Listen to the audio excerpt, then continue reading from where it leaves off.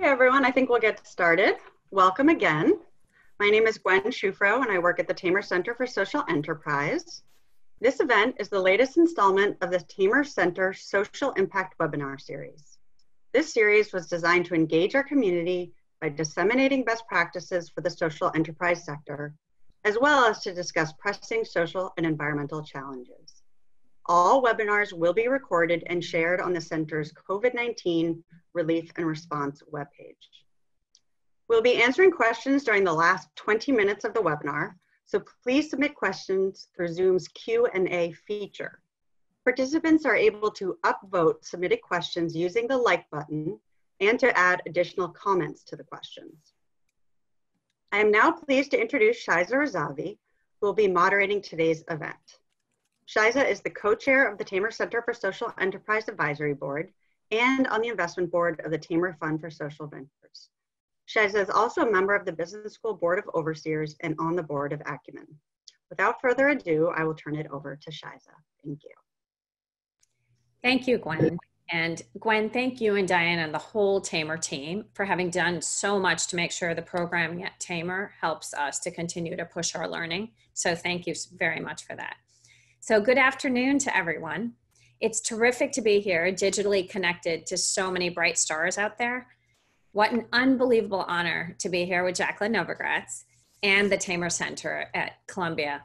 Both of these communities have been extraordinarily meaningful in my life, for they've helped to shape and guide the course of my life in many ways. I chose to follow the path I did because of the influences from these two communities, and they still continue to educate me on a daily basis in many ways. Before I entered Columbia Business School, I'd just come back from Thailand, and I was deeply immersed in work where I was working, trying to break the vicious cycle around girls who had been sold into prostitution or child labor and children who were faced with the circumstances of living on the street.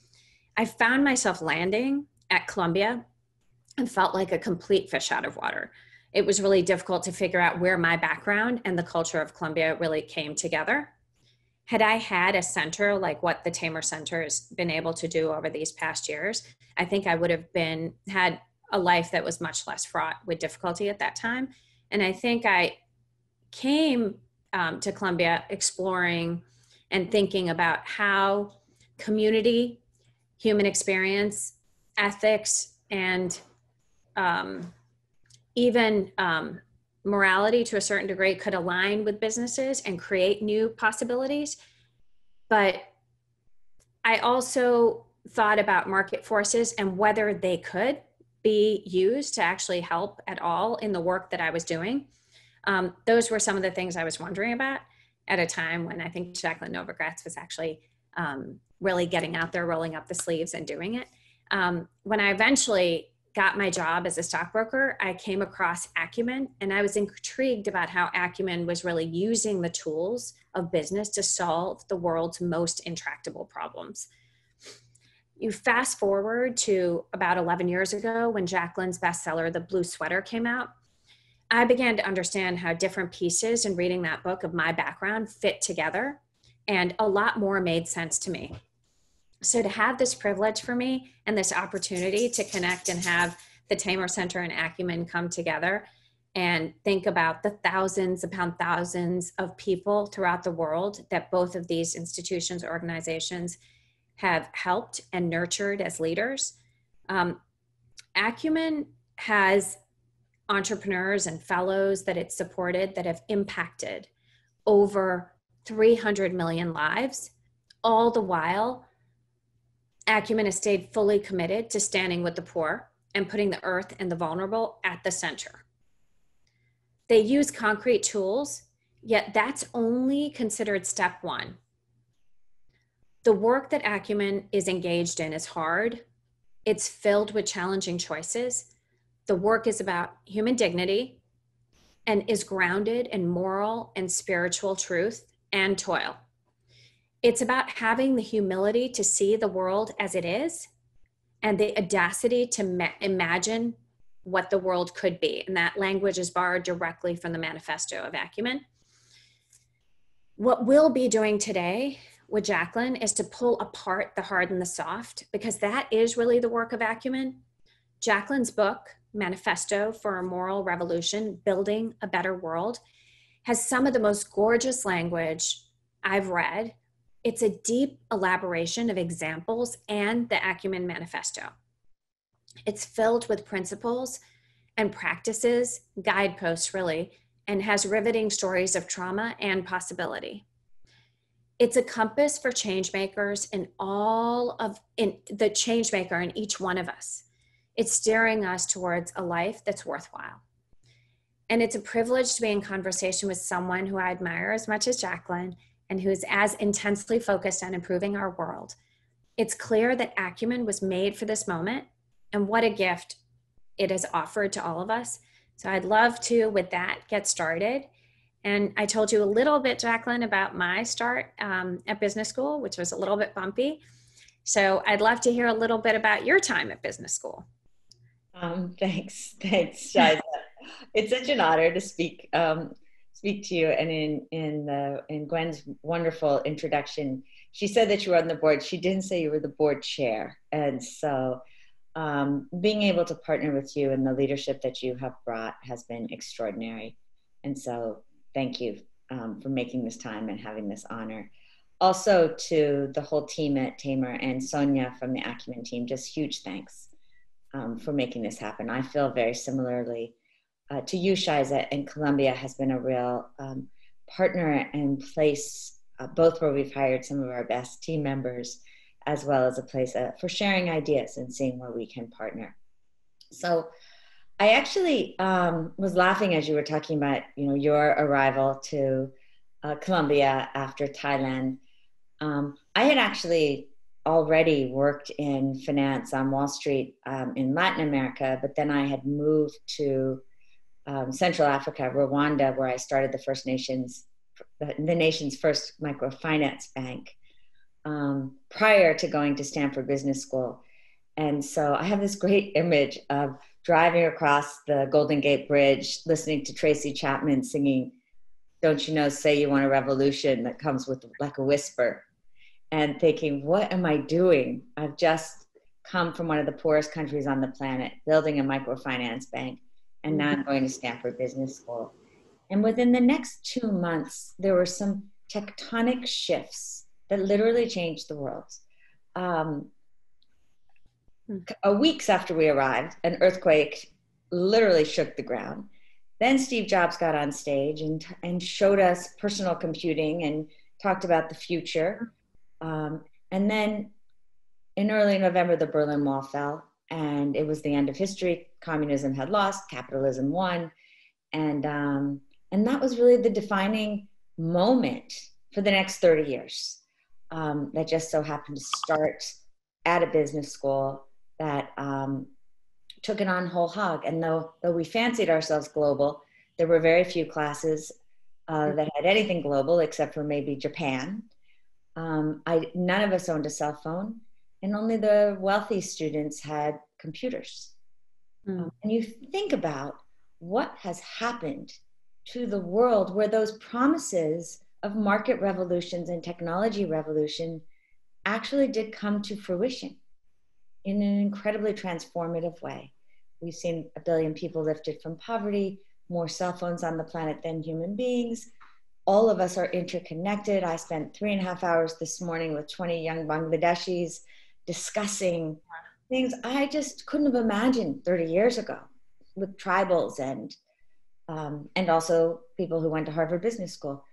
That on the other hand, as we all know with COVID, Black Lives Matter, this particular moment now, 30 years later, a generation later, those same forces of unbridled capitalism and accelerating technology have within them the potential to destroy us. We're more divided, divisive than ever in our lifetimes. We're facing catastrophic climate change. And as I just said, COVID has laid bare what that has meant to our health systems, our education systems, our food systems. And so now for me, Shaiza, it's a time of reinvention. And there would be no better time to be at a business school or really just to be alive, because this is a new moment for us to say, all right, now how do we take the best of what we've seen and carry it forward and jettison what will no longer work for a world that is fully interdependent. Excellent. Yeah, I mean, it's amazing when you look back at when you started school to this moment in this COVID world where we're distributed, all content is actually being distributed. You think of a university like Columbia or even Stanford where you went, where the learning was within the four walls, and now all of a sudden it's out there distributed if you have access to broadband. And more people do than ever before. But I think in thinking about all of these changes and seismic shifts right now, what do you think is the role of business school in fostering leaders with the moral imagination that you talk about in your book? Well, you used the word of moral imagination that I think for 30 years we were taught the tools and techniques of technological and market revolutions, and now we need to include the hard skills and practices of moral revolution. We need to redefine success, which is incredibly hard, and I think it sits in the center of our business schools, where we have defined it by money, power, fame. U.S. World and News Report looks at the most successful alumni, the most successful schools, and we lift those entrepreneurs who have been financially most successful. This is a moment for us to recalibrate, look inward, and ask ourselves, how do we use these critical skills and tools of understanding markets, knowing how to use them, deploying capital, building talent, enabling supply chains, not only to create companies that maximize shareholder wealth, which in 1989 was taught to me as not only our fiduciary responsibility, but our ethical responsibility. How do we now take seriously the move to a stakeholder society that puts our shared humanity and the sustainability of the earth at the center of our systems and not just profit? That is the challenge. And for the business schools that really take us to the next level, that's where the focus will be, not only the techniques and the technologies, as I said. How do we measure impact, not just financial? And I could go on and on, but I really think it's the skills and tools of moral leadership that have to regenerate and rejuvenate every one of our corporations, governments, and nonprofits. Mm-hmm. Mm-hmm. And I think what's interesting in the book that launched on May 5th, each chapter represents a different principle. And then you have elaborations of the principles, and then you have a way to perhaps the stories that you tell allow us to then concretize or feel those principles in a way where we can apply it to our own daily practice or our own practice and how we want to walk through the world. And I think that's amazing, but why now? And on the same day, on the 5th of May, you launched something else, the Acumen Academy, and you did them hand in hand. And thinking about business schools, the book and the principles and practices, and now this academy, help me understand why now. So as you said, when you were introducing Acumen, we've invested in about 130 companies within the domain of our patient capital. So this is philanthropic capital that we raise. We invest in incredibly early stage for-profit companies and stay with them for 10 to 15 years. And that 125 has essentially helped move another $750, $800 million into our market. So we've now seen about $1 billion move into markets serving very low income people. Have learned a lot about all of the things I was talking about before. We now have 3 for-profit funds, another 150 million under management, and are looking at whether you can bring those values into the for-profit sector. And Shaiza, as I step back and prepare, and was preparing for Acumen's 20th, thinking, how do we renew for the next chapter? What have I learned? What differentiates those entrepreneurs that don't just create singular companies, but are actually disrupting entire systems and influencing nations? the one differentiator is character. Could talk all about their ideas and their technologies and their business plans and their teams. But if they have the character to see the world that can be, to be super realistic about the world that they are in, to immerse themselves in the lives of the people that they want to change, and to stick with it with resiliency and grit, I'll bet on them every time. And so then when you start unpacking that and you want to build and release a new generation of change makers, what are the practices, which I think are as important as the principles, that they need to start cultivating in themselves? Where the Academy came in is that we have fellows programs around the world and now have about 750 fellows within the Acumen community, and they're doing just unbelievable things, but at very early stages. And so looking forward to watching them change. But in building those programs, we started to see the hunger of not just a new generation, but I would say for all of us to do more, to make change, and to make change in ways that aren't just feel good nor do good, but are actually tackling some of the most complex and challenging issues of our times. And so could you put a university online in ways that taught not just content, but also character? And that was the beginning of Acumen Academy. And it's exciting because we're already now in conversation about partnering with a number of business schools so that we can bring Acumen Academy into the schools and have real laboratories within and extended into the world. It's interesting that if you talk about a laboratory, building character, there are so many ways that we're seeing in the context today that people are feeling so much pressure. And when there are mistakes made or really flawed character that's pushed forward, there's a deconstructing, a breakdown, a calling out of people in the world. And that's one approach. It's an interesting approach of being able to say, this is not what we want. We don't want this element or this character or this way in our society. And we want to be able to get out there and explain that this is wrong. That hasn't been your approach. And you've come across so many difficult situations within Acumen, corruption, difficulties, and you don't actually scream from the rooftops when you do find corruption and difficulties of that sort. You have a different approach. What is your approach? Well, yeah, I'm constitutionally not a shame person, but I actually think, Shaiza, it even goes deeper. And it's been funny with the word moral in a book written by a woman who spent her life really using the tools of finance, moral revolution. And the editor was very unhappy with that. But when I talk about moral for an interdependent world, it isn't from a sense of righteousness or a singular set of rules that are imposed by some authority from above. But it's really having the courage and the persistence to navigate between many different competing belief systems that are existing in the world right now, but being anchored in a compass that is based in human dignity.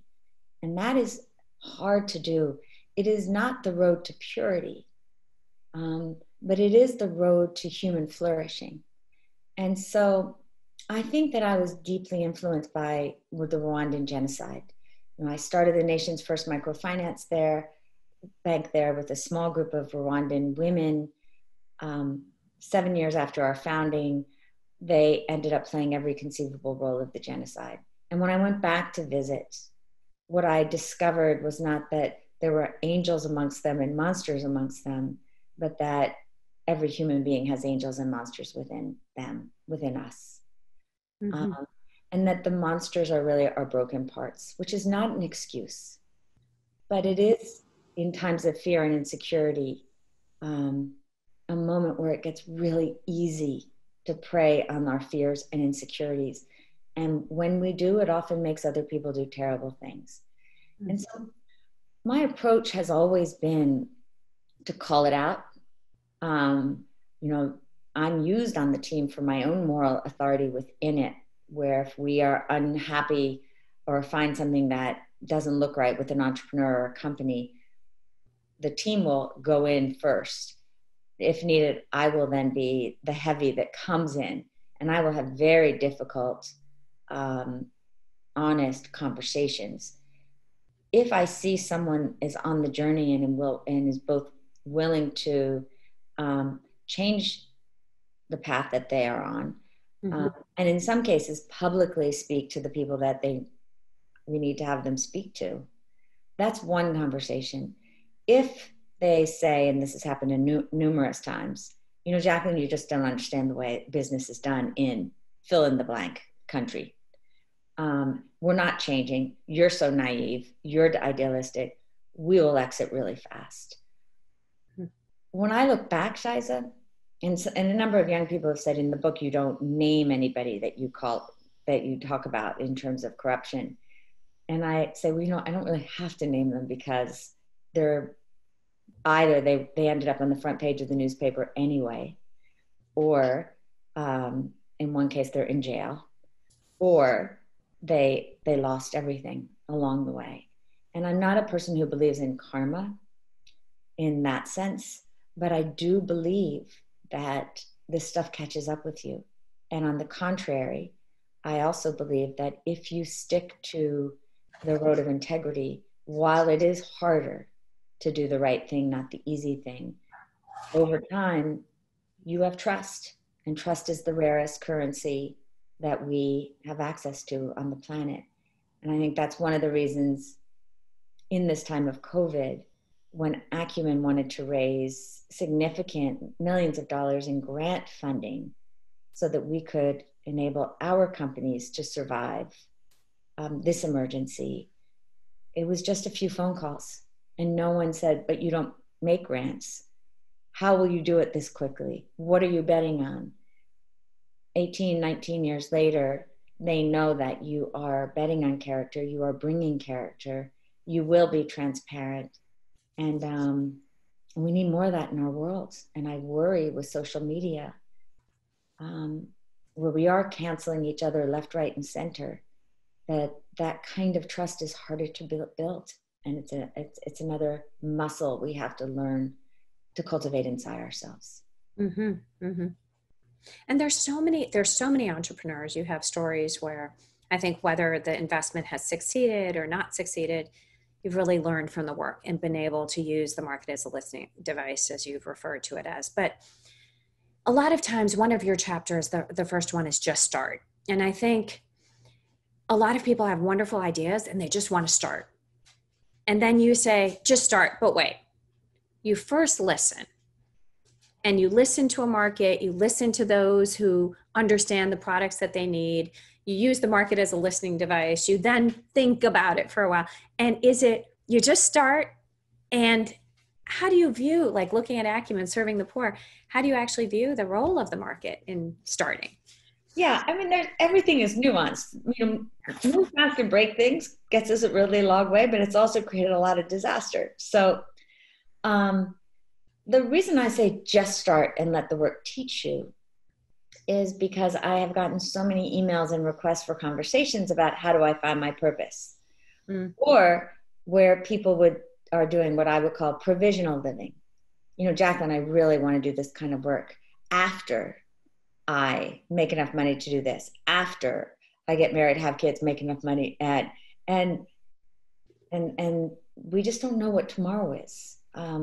And so I say now, if you see an opportunity disguised as some big, ugly problem, just start, walk toward it, learn about it, understand it, but keep moving. And before you know it, you'll move your way in. One of the examples that you're very close to was after we were only about 6 months old, when 9/11 happened. We were a team of 4. Our countries were India and East Africa. We'd not made a single investment and we only had 3 donors. So we were fledgling, to put it mildly. And yet when 9/11 happened, something inside me just was lit up. that this was a moment to reach outward into the world when the whole world was pulling inward. And it was a moment particularly of me reaching out to the Muslim world, which most of America didn't understand very well. And I got cold feet at the beginning. You know, I'd never been to Pakistan, which was the country we decided we would start working in. And a really wise man said to me, Jacqueline, if you go when everybody is running away and you have the courage to stay for 10 years, at the end of that period, you're going to know more than most people. And it was such great advice. And the second great piece of advice came to me the day I got there, when I randomly met a now 93-year-old man named Syed Babarelli. So he was 72 probably. And he was like, you know, we see people like you come and go all the time. So if you want to partner, help here, keep your head down. Learn before you do anything. And when you've done something, well, then you can start talking. And he ended up chairing our board when we started, and the way that the universe conspires toward your success turned out to be one of the most influential businessmen in the region, not just the country, Syed Babarelli. And had I not gotten on that plane, though I only had 2 names of people I had never met before, that wouldn't have been part of Acumen. That wouldn't have helped us in this moment understand the way the world works in a much more nuanced and layered way. Mm-hmm. That's in some ways what's so interesting about Academy, is that it's going to pull people out who never would have come across each other or been aware of each other as they start to do the work. How you know, can you describe something that how being a woman has helped or hindered your career path, or the fact that you keep talking about in the book, you know, you ended up in Rwanda, you looked at Brazil, you go to Pakistan, and it's extraordinary. Like at 25 years old to have the guts to just go and visit and see how it ends up. But would love to hear about the role of being a woman in this, in finance and all of it. Well, as a young banker at Chase Manhattan Bank on Wall Street, on the one hand, I was a producer. And on the other hand, I definitely was taken to task. I mean, it was another era for dressing like Linda Ronstadt and laughing too loudly. And so we were graded on our professionalism. And since I didn't wear a man suit with a little bow tie, I got downgraded to the point where my promotion was delayed a month to send a message to me. And that was a really important turning point, Shaiza, for me, because it could have made me smaller. But I remember looking at my boss, who I was not that impressed with, quite frankly. And he said, look, Jacqueline, you have a choice. You could be one of the women that is in a very prominent position. We could groom you to be one of the more prominent players at this bank. But you have to change the culture. Because if you stay, whether you fight it or not, the culture will change you. And I don't think he realized in that conversation what a gift he was giving me, Shaiza. Because I thought, but I work here like 90 hours a week. And so you're actually saying not just it will change who I am at work, you are actually saying it will change me. And that was part of my decision to go and try to start banking outside the traditional system in Africa. And then I would say, and so even there, it was an advantage and a disadvantage. It was an advantage in that I stood out. They were clearly already thinking about the few women they had and who did they want to cultivate to become leaders in their bank. On the negative side, you were expected to behave, you know, like a man.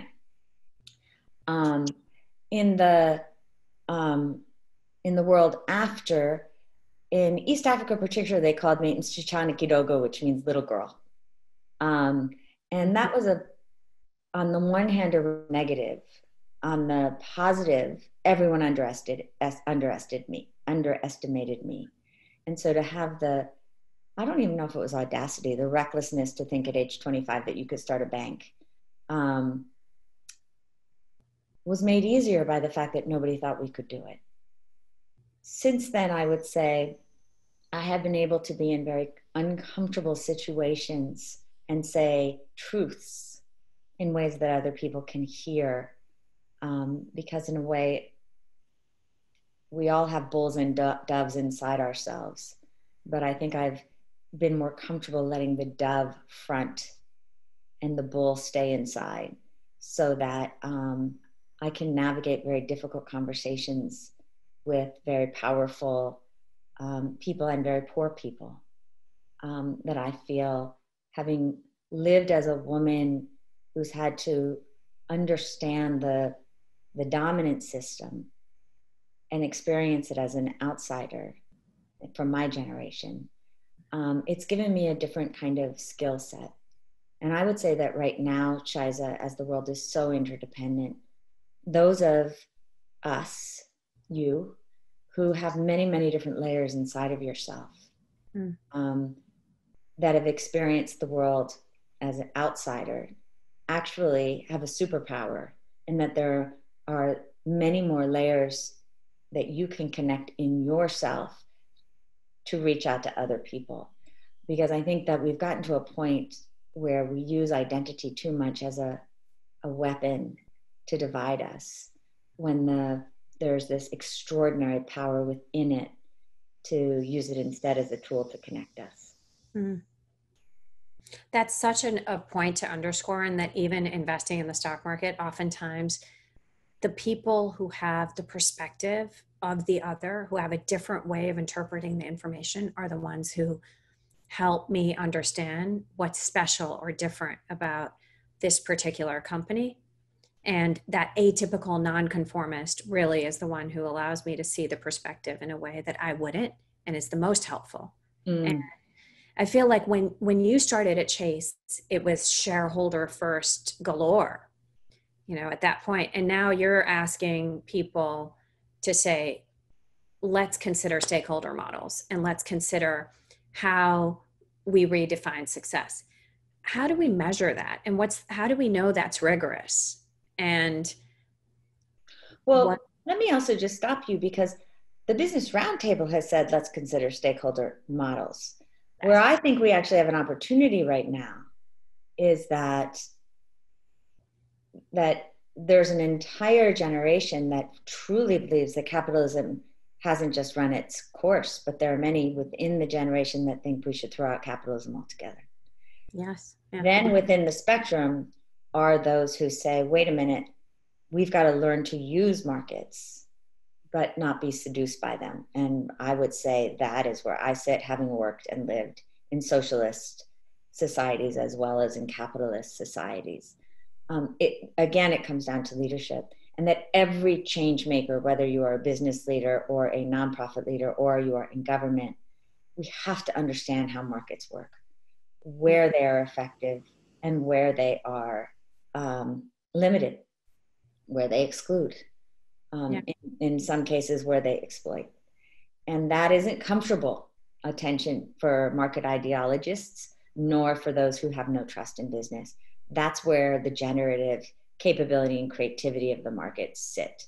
And so for me right now, it is identifying those role models and business models that are really getting to reach much larger scale by starting with understanding the people you are serving, the employees you are hiring, and the way you are protecting the environment, and insisting as well on making a profitable company.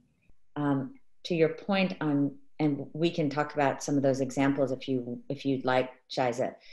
To your point on metrics, what's important from Acumen's perspective is that we bring the perspective of the people who have been excluded as the main voice.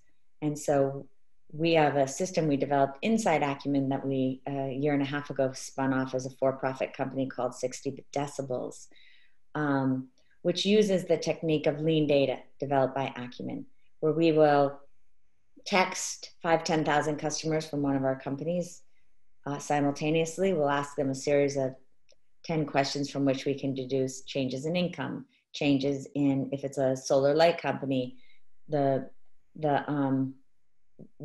health, the children's education, how many more hours do they stay up at night, NPS, are they satisfied with the program? Were they using kerosene before, so that we can actually measure carbon displacement? And we don't always like what we find, but it gives us such in-depth understanding of the impact of our companies, not just the financial returns. And even in our for-profit companies, when we not only benchmark, but when we look at carry, we have impact hurdles that must be met before carry will be paid, so that everything starts aligning investor, entrepreneur, customer. Mm-hmm. So are you impressed with any CEOs or other leaders? I mean, I know that I have learned in my time working with Acumen through so many of the businesses that Acumen partners with, in thinking about what really does define the values that you describe and where you can see success. So who would be the people you're impressed with? There's so many of the Acumen entrepreneurs that really kind of blow my mind in terms of their recognition that we are the system, so we can create the system, even though it is the long, hard road. There's a guy named Tyler Youngblood who randomly chanced upon the coffee industry in Colombia and decided he was going to start a coffee company. But the more he got into it, the more he understood that there's a reason that the average farmer worldwide is 58 years old. It is, for the most part, backbreaking work for no money. And when you look at 80% of the world's poor making under $2 a day, they are, in fact, smallholder farmers. And so he just started. He got curious. One of the first things he learned is that a large percentage of Colombian farmers, though they make the best coffee in the world, grow the best coffee in the world, don't cover their costs. And so you wonder, why would they continue doing it anyway? But the status quo is profound, and so is tradition. And so Tyler decided that while he understood global commodities pricing, for coffee, the only thing that seems to really matter is what happens in Brazil. Brazil has a bumper crop like it did a year ago, and the price will go from $3 a pound to 99 cents a pound, making it impossible for farmers almost anywhere else in the world to cover their costs, particularly if they, on the other hand, have had a bad year. And so Tyler said, why do we have to worry about these commodities prices, particularly if you have a premium coffee? And can you increase quality, have better paid farmers, happier customers by starting with the production costs of the farmer? We would call this is the moral imagination in action. Understand the perspective from their shoes. Number two, immerse and understand where the systems are in their way, and also understand where they themselves might be in their own way. And so he negotiates with the farmers after he understands the production costs. Sometimes it's 2-3 times what the global prices are. Then he's got to build trust. He's got to accompany these farmers so that they can actually play as market participants, provide training and other input so that they can improve their quality. And it's about a $10 million profitable company now.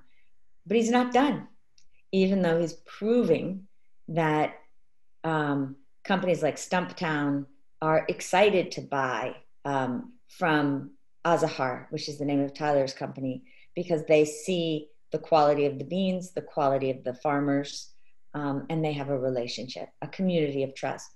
But when I've been in Colombia, so have I seen people, retailers from Florida that also feel super proud that they can do this. And now Tyler's looking at an insistence on a living wage for the farmers, and the possibility of anybody who buys a cup of Azahar will know the farmer that created the micro batch that is in the cup that they are drinking, and they can send in an extra nickel or what have you to that farmer. And so I think that as we're all focused on the macro, on the edges is a whole community of entrepreneurs that are not going to do business as usual anymore, and are finding new models that aren't just throwing away markets, but are actually pulling them closer because of their unbelievable potential to release human energy, innovation, freedom, and efficiency. But they need to be bridled in a way that we let them get unbridled for way too long. Right. And that's where I think you started something when it wasn't defined. Many of the entrepreneurs within Tamer, Acumen are actually going to go create systems or create businesses before they've really been defined. And that is so invigorating, but it's also, as you get going, quite lonely. And I think the idea that along the way, along the journey, if it's a journey for your lifetime, but as many of these journeys and the ones that you've described in the books are ones that are much longer than just one lifetime. What are some of the milestones or the markers that you maybe look for and would be important to notice to feel like you are succeeding, even though it's not necessarily one way? It's such a great question, Shaiza. I mean, for anyone who's out there who is either thinking about starting something or in the early years of running something that they started, the early years can be lonely and feel self-defeating sometimes for a different reason than you feel 15, 20, 35 years in that in the early years, we all now tell the great entrepreneur story of, if they tell you you're crazy, you're onto something. And I certainly had a lot of people tell me I was crazy. And this also may go to gender too, Shaiza. Mm-hmm. But in the beginning of starting Acumen, it sometimes felt like it was one humiliation after another.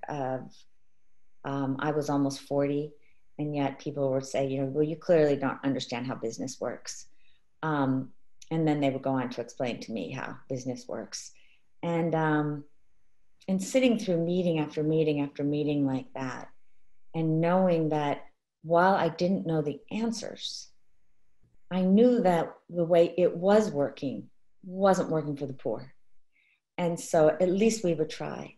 And probably one of the most radical examples of that was when we had made an investment in a company that had all of 9 ambulances and was trying to disrupt the broken, corrupt, bloated Indian emergency services market.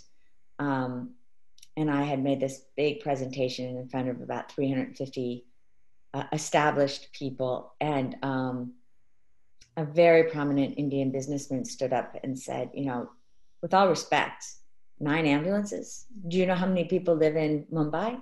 And at the time it was 17 million. And he said, this is the problem with people like you. Social enterprise. It's for people who think they're too smart, and they do things that are too small, and then it makes them too righteous. And while I was just like, well, like nothing else is working, so let's just try it, there was a little part of me that thought, well, what if he's right? Like, what if we can't scale this? And then it was a couple years later when the terror attacks in Mumbai happened. And I can't even describe the feeling, it makes me almost cry, of watching our ambulances in front of all of the burning buildings in Mumbai and thinking, oh my goodness, we're doing it. These guys are doing it. And that was also the beginning for the company to morph from a pure private play to private public. And now it's one of the largest ambulance companies in the world with 13,000 employees and 3,500 ambulances, bringing about 4 million people to hospital every year. There were really low times for that company, and I could accompany them more because I had to build something myself when everyone also told me that was crazy. And now I would say, this work is a vocation. This work comes from a place of truly believing that all things are connected and that human beings have a deep intrinsic value, that we're part of each other. And there's almost a spiritual component in that. And so now when I'm feeling really low, or no matter how hard you try, someone's telling you what you're not doing right. Now I remind myself, number one, what am I doing this for? Number two, what's the progress that we have made? And number three, for me, I look for beauty. I find it, and I remember that there's beauty at every step of this path, and that it may not be beauty in a conventional sense, but there is beauty in showing up. There is beauty in paying attention. There is beauty in the way that we can connect with people across every line of difference, because it's in that place that we can just rediscover, I guess, the transformational power that exists within our shared humanity. I think we could go on for 6 hours because we have so many questions, and that was a beautiful explanation in what you've seen. And one of the questions was really about how does Acumen measure their impact in these companies with job creation, accelerated increases in disposable income, or what are the things that are measured? I think you described some of them right now in what you just answered, but someone else is asking about challenging the status quo. Can you say more about the risk versus the reward in that moment of challenging the status quo? When I first saw, to the extremes, we have 3 conference rooms at Acumen named for extraordinary friends of mine who were murdered in challenging the status quo. So I have seen the extreme price that some people pay for going against the status quo. And sometimes you don't even know that the stakes can be very high. But those are extreme. Excuse me. For the most part, it's that people we don't understand how powerful the status quo can be. And so a few things I learned along the way would be, you want to bring in housing or water, which is in the government's domain, education. And you think that by creating this new alternative model, that government will see it and they will adopt it, and that this will be a really great way to scale it. When in fact, it can be very threatening to the status quo. And I've seen this in every single sector in which we work, to the point where I used to have a litmus test that as soon as we would hit 250,000 customers, there would be some form of sabotage of the company. And it would almost always play itself out. And so I learned, number one, not to get too cocky. And number two, to get underneath why. It's not that government officials don't want you to succeed, but that if you aren't actually reaching out to create the right kind of government relationships and partnerships, then it can be threatening that you're doing something that is in their domain. And that is where, again, these hard skills of learning to partner with humility and audacity and holding these opposing truth and tension becomes so important. You're still going to upset a status quo. In off-grid energy, it was the kerosene and the diesel mafias. Literally, there would be a point when you're bringing solar into communities and you think it's hard enough to convince low-income people who have no trust in you to try a newfangled thing where they might lose their money. That's really hard. Then they have no financing. That's really hard. Then there are no roads and infrastructure and distribution system. Super hard. So you start to get those things going, and then the kerosene mafias do not want you selling solar because you are displacing them. And the diesel mafias that are more powerful than the kerosene mafias are going to come at you next. And so it's almost around, one, being super strategic and almost having fun with it, rather than being crushed by it. Because at the end of the day, when you do have a product that is affordable, valued, and change people's lives, and that is where the metrics come in, it works. Mm-hmm. So another question? Great relationship. Yeah, absolutely. I think looking back, what would you do differently in the initial stages of founding Acumen? And if you can share some of your most valuable learning lessons for people who are just about to start in their own ventures, I think that would be really helpful.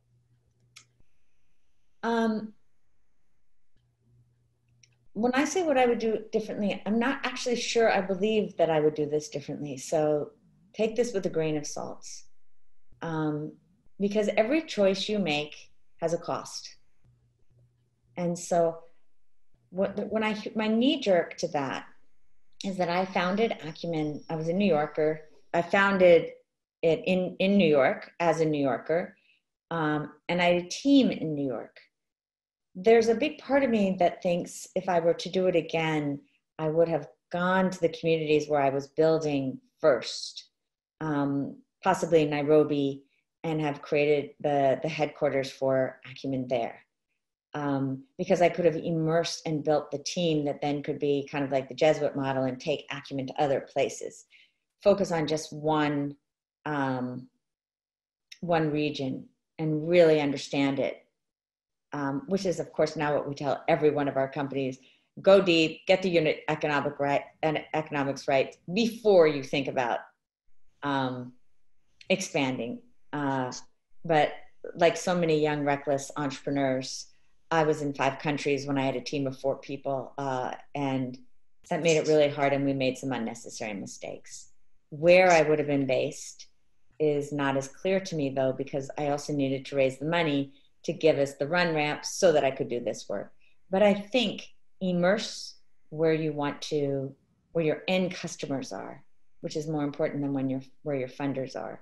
And 2, get the unit economics right before you start to expand to other countries. Mm-hmm. And my advice and wisdom in just starting would be go faster. Listen. Don't think you have the answer. Use the lens of your moral imagination. Too many of us use only our own lens, even when we design systems for people whose lives are unlike our own. There's a real arrogance in that. Go immerse, design from their perspective, and then take risks. Another great piece of advice early on was an older man who ran a big corporation who said,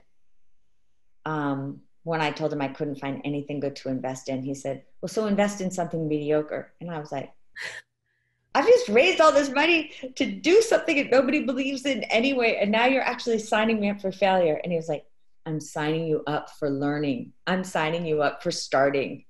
And it was so scary because I knew that our first 3 investments were mediocre.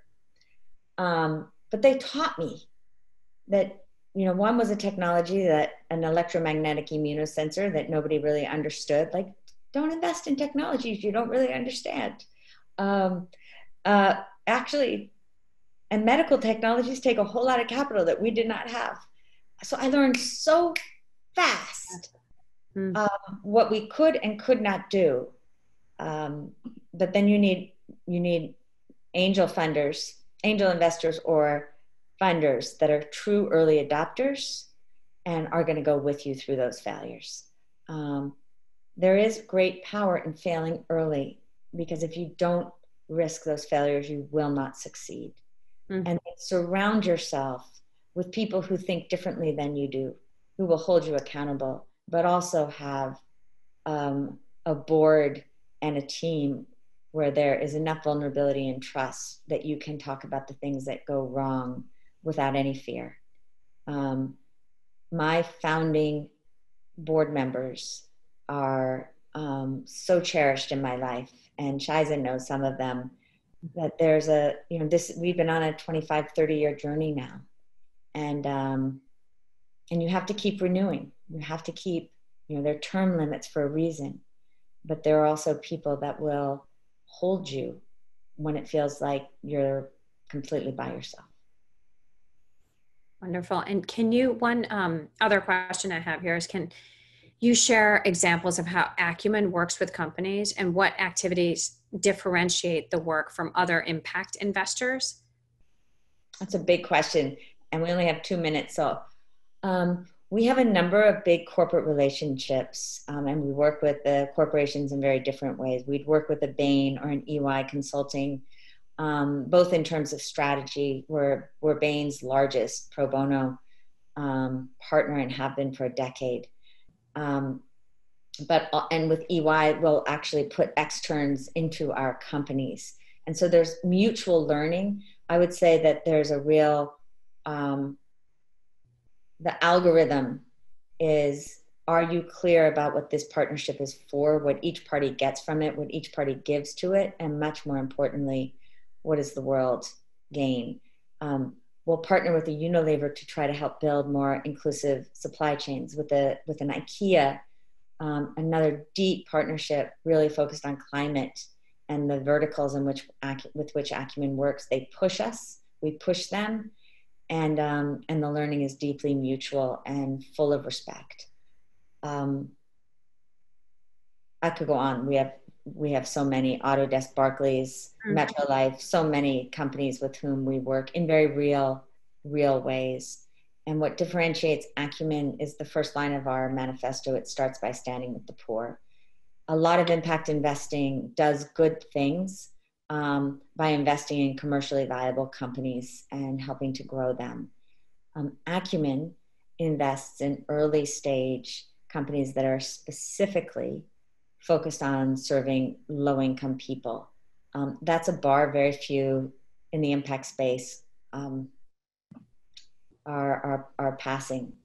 And it's where we really need more capital, more resources, more intellect, particularly again in this moment of crisis, where what we've seen is that by not protecting the vulnerable and the poor, we have a situation where all of us lose. And to flip that requires a reinvigoration of those models that insist on putting the poor first and then making the capital work. So Jacqueline, after I was watching the protests after the murder of George Floyd, and I kept coming back to your book, and you often talk about that quiet presence of privilege that is often undetectable by the bearer, but the importance of perspective. You talk about perspective and the moral imagination standing in different places. I think that there's this place where privilege can be deafening, especially to those who are less vulnerable. And I think that there's so many bright stars who are heading out into the world right now, and what advice and wisdom and the grace with which you have shared it is incredibly helpful to all of us. And just want to say that it's such an honor to have you here and to have you and the Tamer community together on this long and hard journey that'll last a lot longer than either of our lifetimes. So thank you for taking this time to be with us today. Really appreciate it. Thank you, Shaiza, and thank you to every one of you on the call. And I just wish you the best of luck because the world has never needed you more.